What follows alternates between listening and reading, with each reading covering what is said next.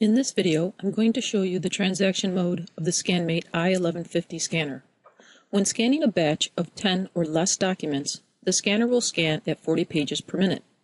When scanning a batch of 10 or more documents, the scanner will scan the first 10 documents at 40 pages per minute and then the remaining documents at 25 pages per minute.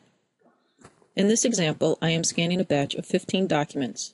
The first 10 documents scan at 40 pages per minute, and then at the 11th document, the scanner starts to scan at rated speed of 25 pages per minute.